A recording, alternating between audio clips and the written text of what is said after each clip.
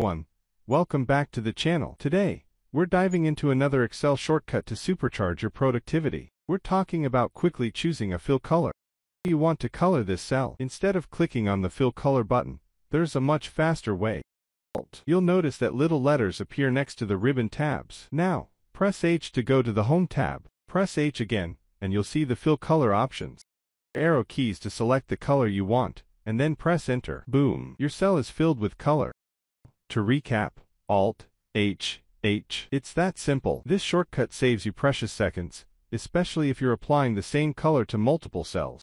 Try and let me know how it goes in the comments below. And if you found this helpful, don't forget to like, share, and subscribe for more Excel tips and tricks.